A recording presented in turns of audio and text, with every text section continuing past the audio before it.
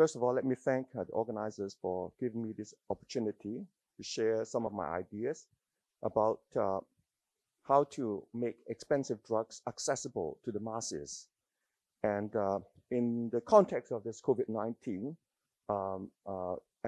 pandemic, it's also important that the vaccines can be produced sufficiently to meet the needs of the world. So I will also address that particular question. It's not working.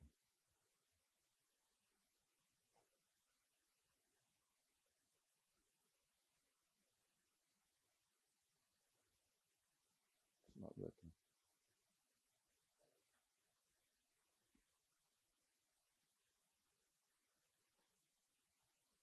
Okay, good. The well-known problems that are waiting to be overcome are these. First of all, we have very expensive drugs, but we know that many of them are very effective in helping patients. And potentially hundreds of millions of people can benefit from this. Unfortunately, because they're so expensive, presently only very few patients can benefit from these drugs. Pharmaceutical companies, first of all, they need an adequate return to offset the R&D cost and to obtain a reasonable profit. The problem with this is that if the drug companies reduce the prices dramatically, potentially you can increase use. But because the demand is so inelastic, then you need to drop the prices so much that the significant decrease in price is not sufficiently offset by the increase in demand prompted, by that drop in prices. Economists call this inelastic demand. And in this case, the pharmaceutical companies will not have the incentive to drop the prices. So we are pretty much stuck. So, and in the context of this COVID-19 pandemic, the problem is that production capacity may not meet the needs. In particular, we have a very tight time frame. We need to produce sufficiently amount of vaccines to meet today's needs. And we can't wait. So the question is how to increase this production capacity. But if you rely on the pharmaceutical companies to produce in-house, it's very difficult to meet those needs. So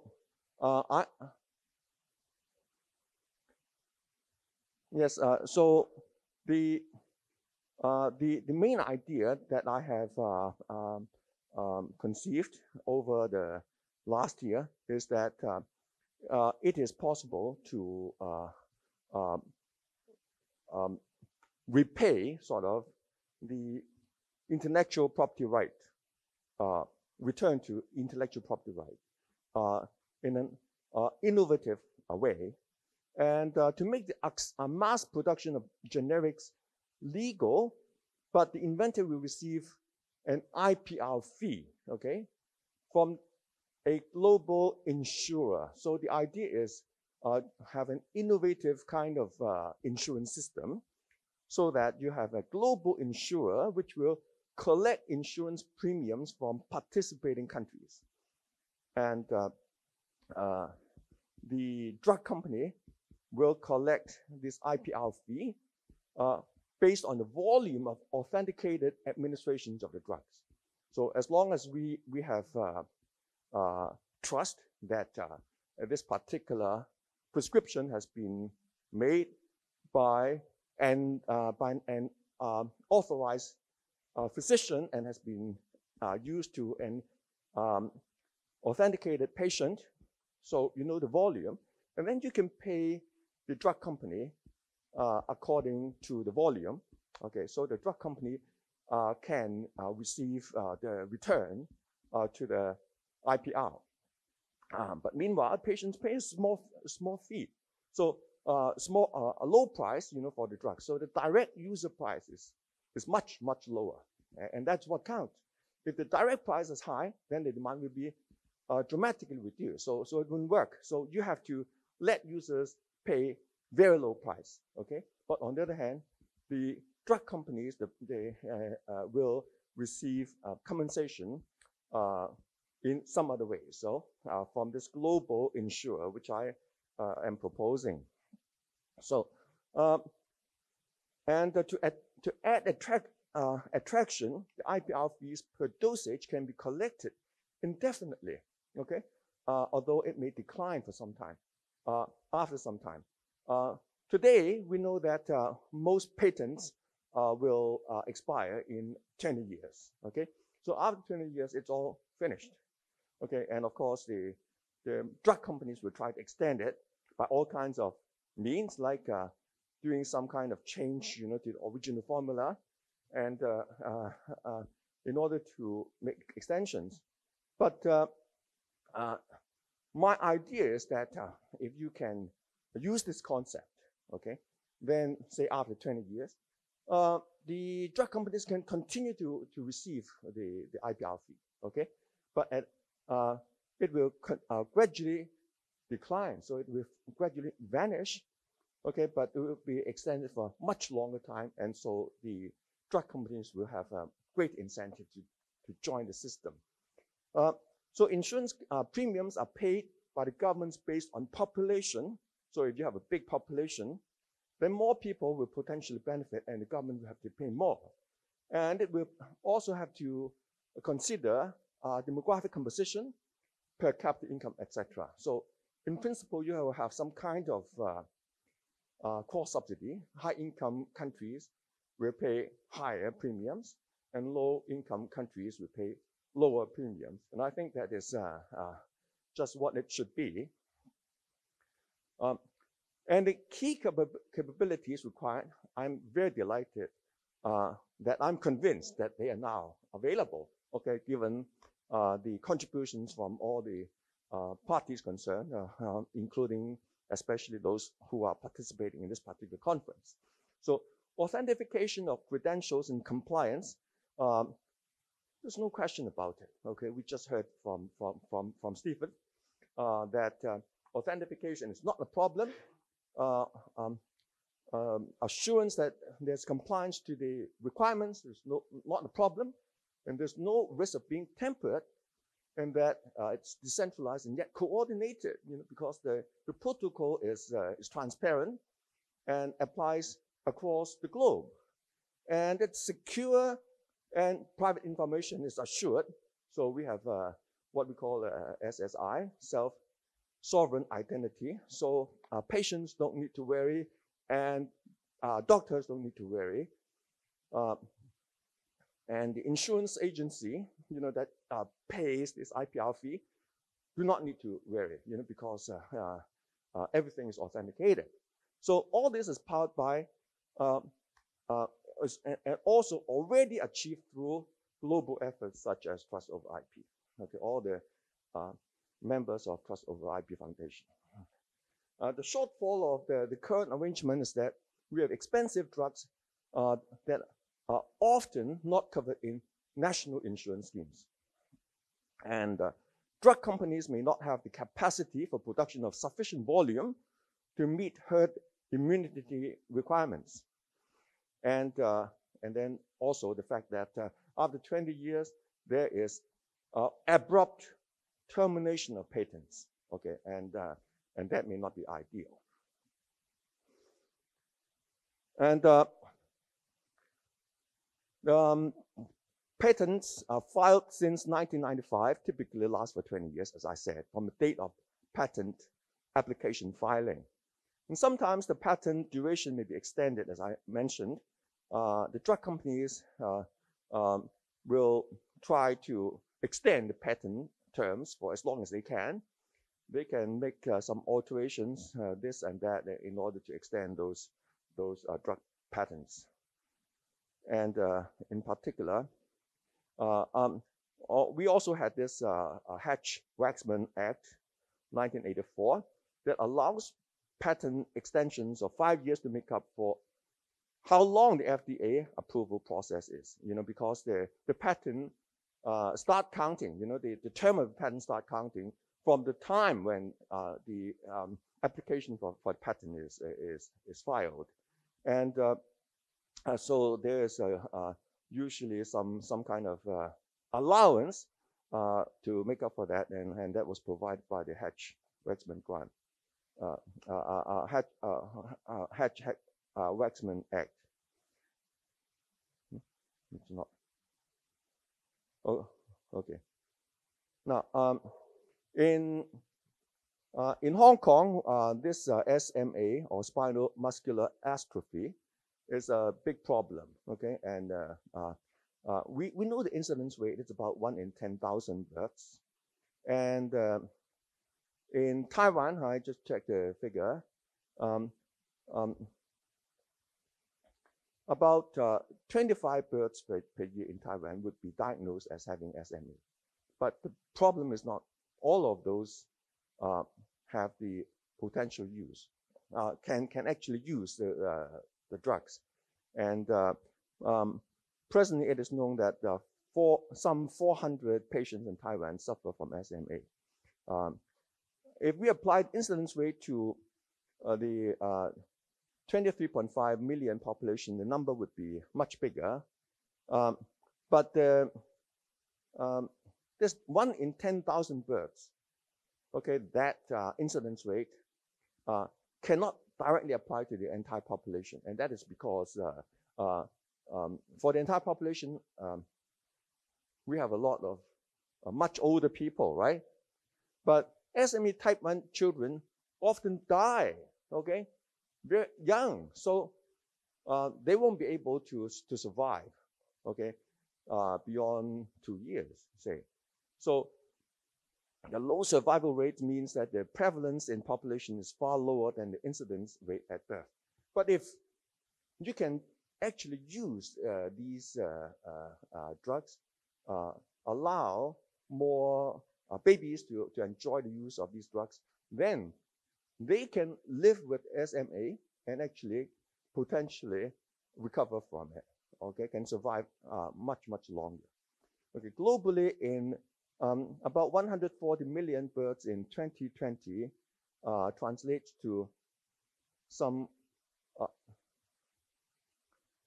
14,000 newborn babies around the world having being affected each year. So that is a potential number of people who can benefit. But personally, those people who actually use is less than 1/3 of that. Okay, so there's a multiple 3 times, 4 times, 5 times, okay, or at least, okay, of those people actually using these drugs. And this is a list of drugs. The first 3 drugs are FDA approved, okay, the Food and Drug Administration approved. The other ones are being tried. And you can see that some of them are extremely expensive, but they have proven effective. Okay, they have been approved by FDA, and they are. And this is the first drug on that list, Spinraza, and it's for SMA. And the list price in USA is $125,000 per injection. Okay, which puts the treatment cost at $750,000 in the first year, and then $375,000, and then US dollars, okay, annually after that, and that's extremely expensive, you know. And I just estimated, okay, the fact that from this particular drug, the company has an estimated revenue of 2.5 billion, which implies about maybe about 5,000 patients currently use the drug, but we have at least 14,000 babies, okay, will have it every year. So the number of patients is 3 times the number of people who now use those drugs. And then you have some other extremely expensive drugs like this particular one. It cost $2.1 million per patient. But for this particular drug, just one-time use is sufficient. Okay, there's no need for further spending, but it's $2.1 million, okay, per patient, and that's just well beyond what people can afford. So, what's that? Okay, so now here is a bit more detail about my proposal. So I'm suggesting that drug developers can license manufacturers to produce a drug or the vaccine for them. Okay, this license is important because this ensures drug quality. Okay, this license is strictly for drug control, for quality control. Okay, so this license doesn't mean that these manufacturing companies have to pay to the drug company. Okay, maybe a small fee, but certainly it's not meant, for them to get a profit from it. Not for the drug company, the developer of the drug, to get the profit from these licenses. And then the designated drugs will sell at cost plus a markup. Okay, and if a particular manufacturer somehow can manage the cost better, they can make a bigger profit. So these are the subscribing countries. That is, the countries that have bought this insurance. They have subscribed to this global insurance scheme. Then the patients will be able to pay a very low price, the generics, okay, for these drugs. And then the drug developers will receive an IPR fee according to authenticated vaccination or prescription to real patients, okay, through this system. And I just call it a Global Organization for Drug Insurance, okay? And then this global organization will pay these fees out of country-based insurance premiums collected, okay, from the different countries, okay, from all the subscribing countries, okay. So again, as I mentioned, insurance premiums may vary with population, per capita income, birth numbers, and other demographic variables. And then the insured countries or jurisdictions will be allowed to buy from the licensed manufacturers. Okay, so they will have access to cheap drugs, generics, okay? But meanwhile, the drug companies that produce those drugs or vaccines will collect IPR fee, okay, according to the volume. So what are the tasks at hand then? Well, first of all, we should select suitable drugs to cover under this particular scheme. And of course, also vaccines in this particular context. And then we can work out the IPR fee per standard dosage for the drug or for the vaccine. And then we work out the annual insurance premiums to be paid by each subscribing country. So we need to work out the formula. So the formula will have to be fair, okay, something that the countries can find agreeable. And then we set up the premium collection mechanisms. And we set up the IPR paying mechanism. And I propose that there need not be an expiry date, okay, for the patent, okay. But I would suggest that say after 20 years or so, this IPR fee may gradually taper off and become smaller and smaller. Okay, the idea is that if you extend the term, then the drug companies will be more inclined to join, okay, because it's attractive for them, okay. So, so what are the benefits? I would say that financial access is so important. It can be greatly improved, and people in all subscribing countries will feel better protected. And sales will jump, benefiting more people. And I think this is a win-win-win situation, okay, because the patent can continue, sort of, you know, the income from from this drug can continue well after 20 years, even though it becomes smaller. The drug companies can collect these fees for much, much longer, and for more and more people, okay?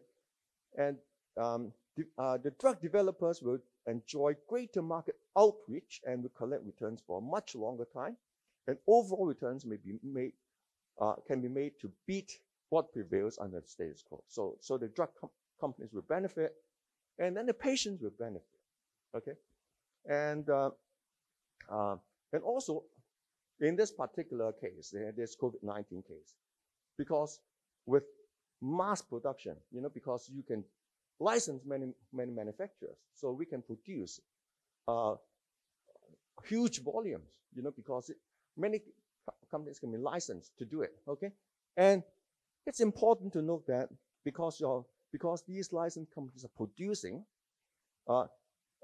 and they are being made available, then those fake producers, okay, producers of fake products, imitation products, they have very little market, okay, because these drugs are going to be to sell at much lower price anyway, right? So the potential for fake drugs will be much smaller, okay?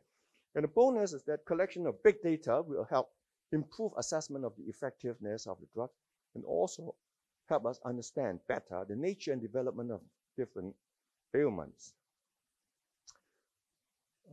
I think that's the contribution of my ideas at this time. And I would appreciate receiving any feedback or questions. Thank you.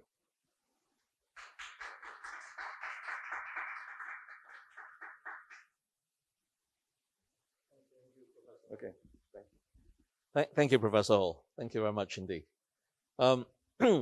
So, you know, later on, we are going to have some demo sessions. So, to enable us to get ready for that, and for, you know, subsequent sharing, let's take a 10 minutes break.